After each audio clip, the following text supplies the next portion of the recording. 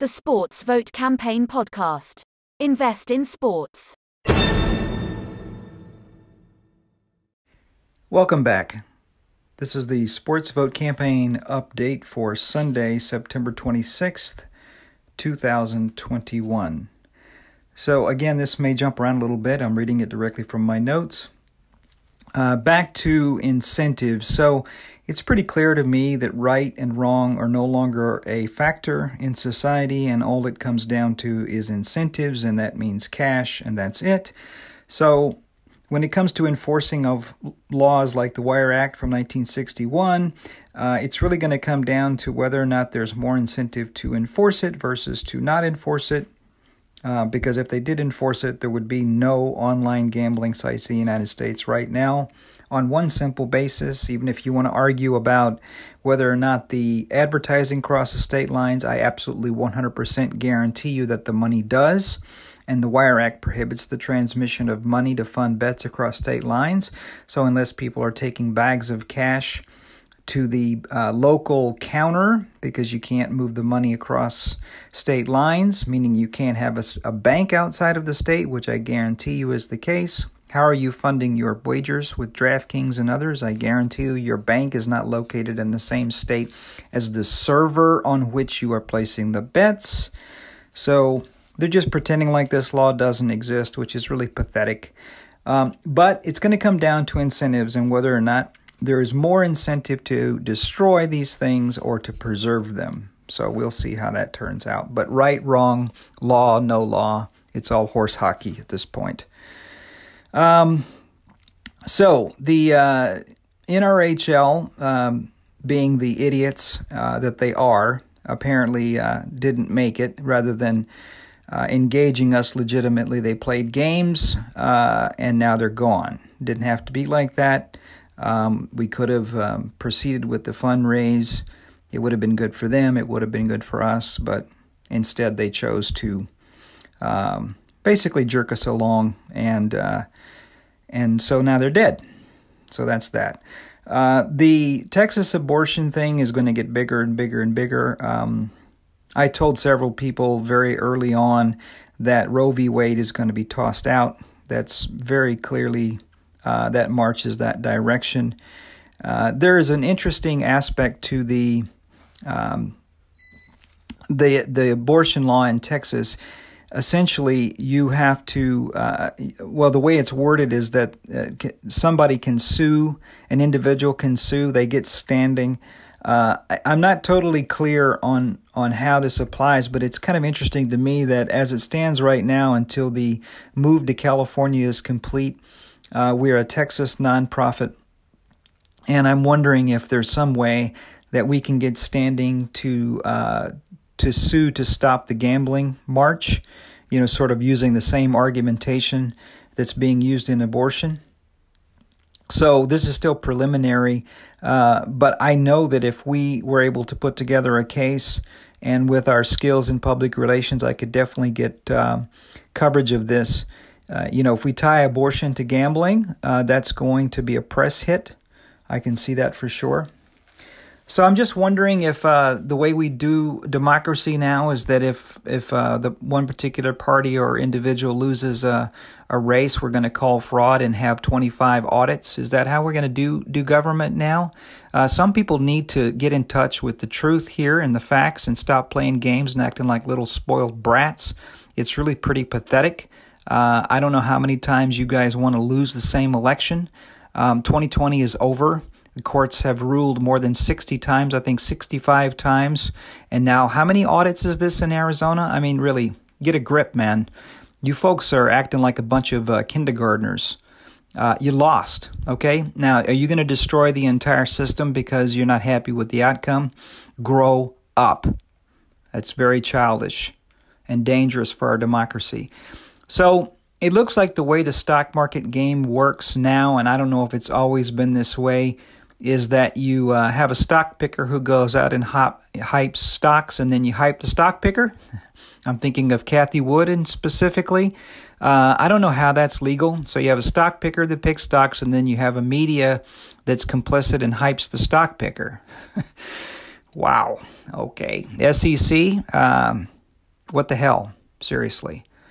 All right, so the reward system is still, just a couple of clarifications on the market. The reward system, SportsFolio Rewards, is still active on there and accumulating. You can go into the app and see the various rewards, which will increase your learning market balance if you achieve various goals. That is still there. There is a iOS app which runs both the pilot market and the learning market, and then there's a web app which covers only the learning market. If you look in the resource links on the ASM notice board, you'll see the links for these things.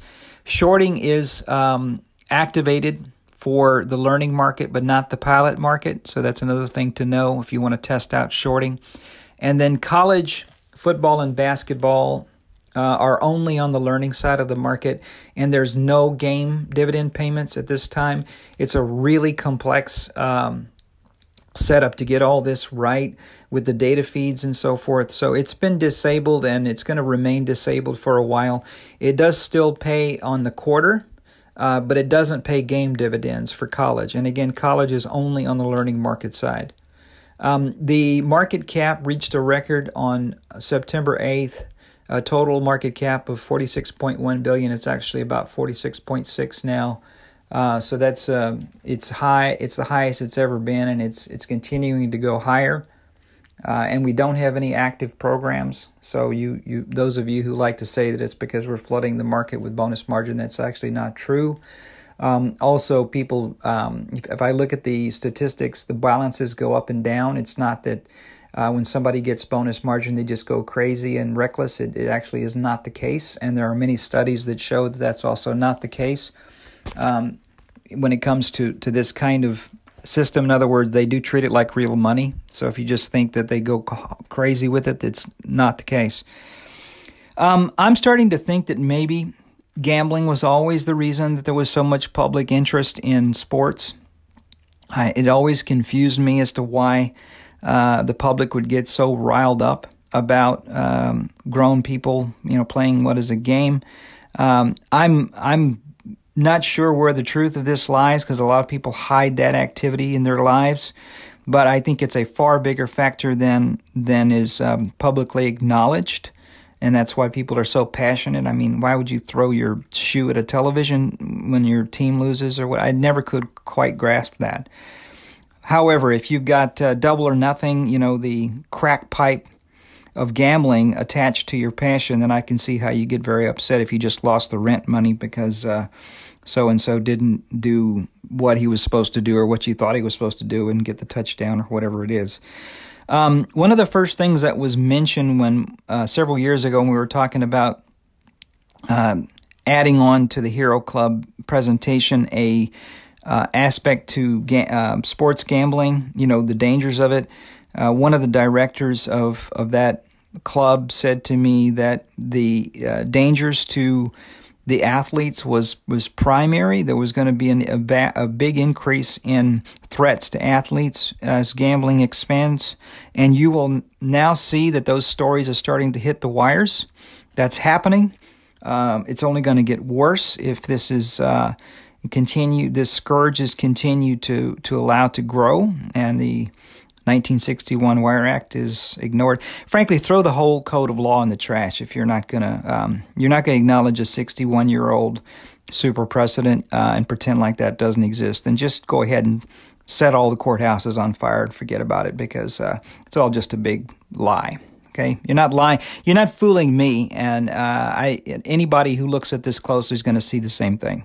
So, hypocrites. Siri will play this podcast if you say play the Sports Vote Campaign podcast, and you can even identify them by episode numbers or by the title.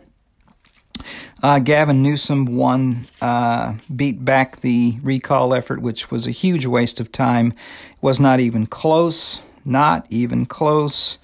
Macau is in trouble with China regarding gambling issues, and I'll get into that a little further. To be clear, China, as I am, and as we are, and as Alper is firmly against gambling, mainland China, it's against the law. It's a bright red line. So complaining like gambling is for losers. Complaining and complainers are nothing but losers. Get up and do something. Take action. Complaining is for losers.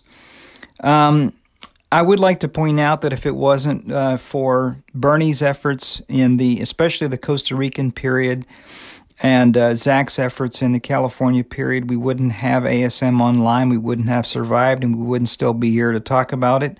Those are two different roles and two different periods of time, but it would be unfair for me to take away any credit in either case. Without any doubt, Bernie's main effort was in the Costa Rican period, not so much in the California period, and then that's the sports side, and then the entertainment side being Zach in L.A., and definitely we wouldn't have anything if it wasn't for both of their efforts, so I have to acknowledge that. It would be very dishonest not to. It seems that some folks can't decide whether they want us to succeed or fail. I don't understand this behavior. Impatience, greed, all these things. I saw it the first time in 2008, and I saw it again in the 2019 in the fall when we were stabbed in the back by the SEC with the help of a few people that are eventually going to be outed because everything always comes out. Make up your mind. I mean, do you want this to succeed or do you want this to fail? I mean, pick a side and stay on it and stop with the impatience, okay? I've said this for a very long time, that look in the marketplace and find another sports stock market. Do you see one? No, you don't. It's not for lack of trying. There have been substantial efforts and at least $50 million spent trying to steal this idea, and they all failed. So get a clue. This is much more like the tablet market. If you look at the tablet market, I was in the computer business in the early 1990s, and I watched failure after failure after failure. It wasn't until Apple came along with the iPad that it was a success. And that's a long timeline. And we're dealing with the same thing. It's a very difficult task, and that's why nobody else has managed to pull it off, even when they had vastly more resources than we did. There are three names that come to mind. Look them up for yourself. Fantex, One Season, and ProTrade, okay? All three of those are in the dustbin of history, and they had all the connections and they had all the money in the world, and they still blew it, okay? So we're here.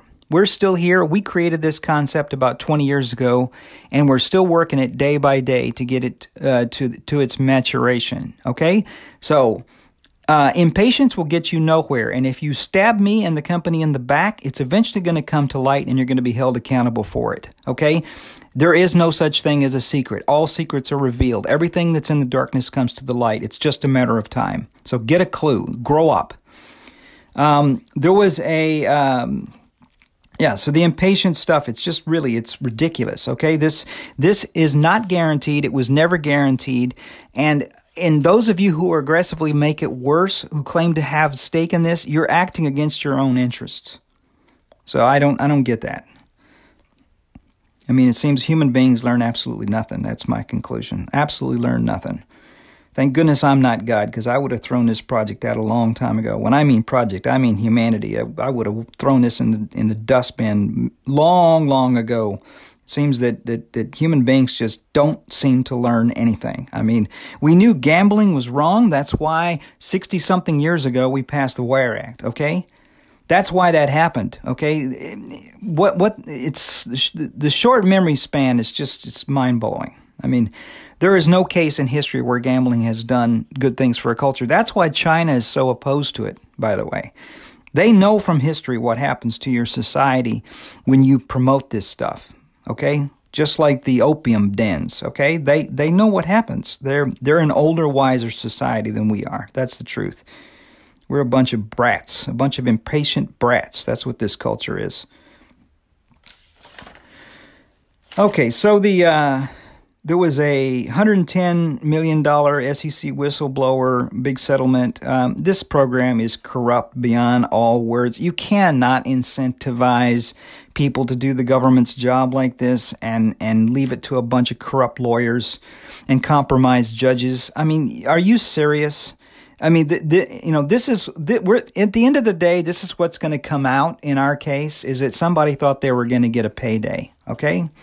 That's what they thought. Or a bigger payday, a sooner payday, or a bigger sooner payday. That's the bottom line, which isn't going to happen.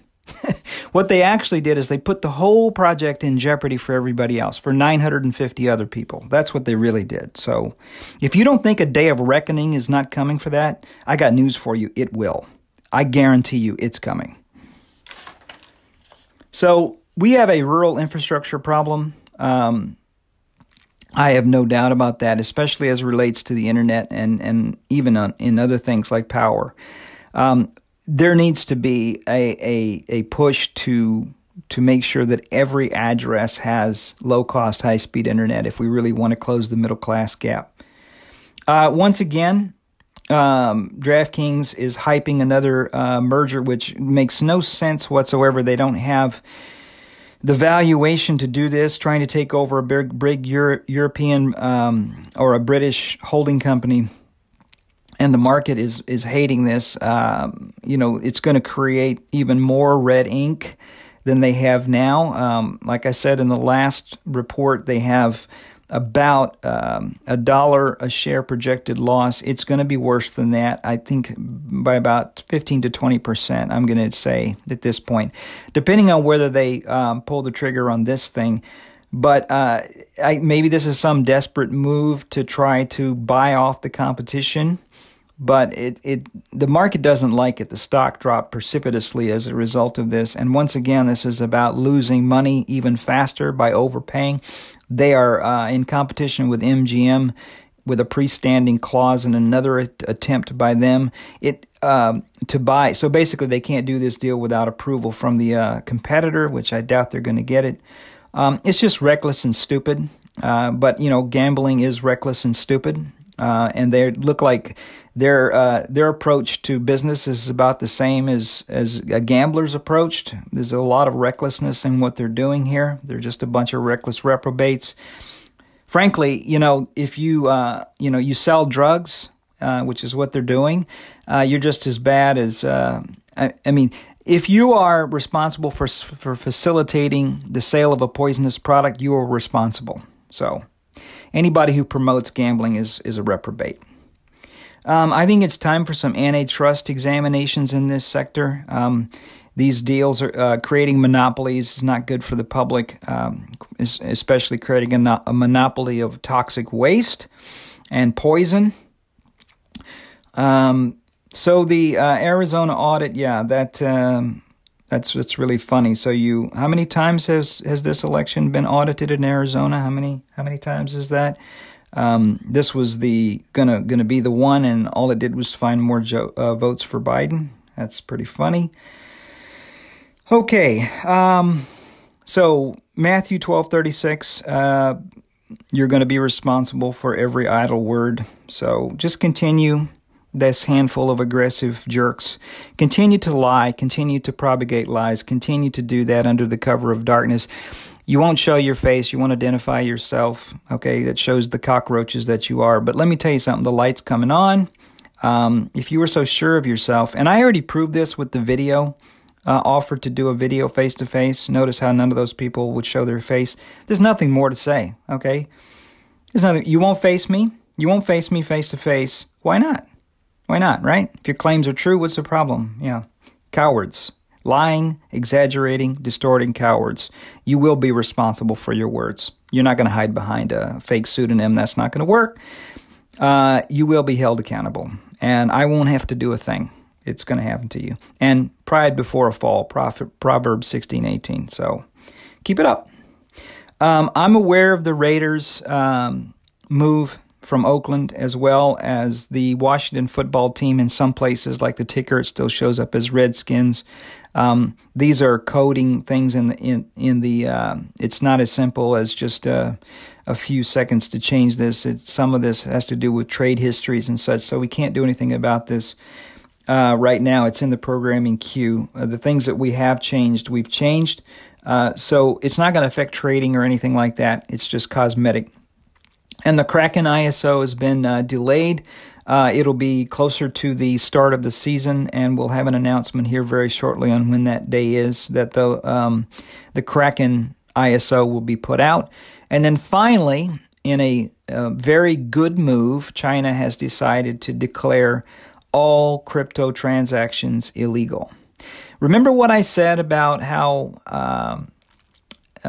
there was a claim that you couldn't stop crypto, and I said all you have to do is say that any crypto transaction is illegal, and that's it, and that's all there is to it.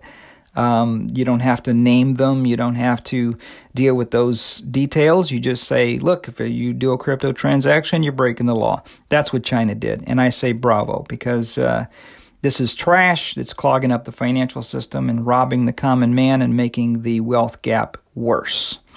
So thank you for your time and attention. I'll speak with you again in 2 weeks. Bye now.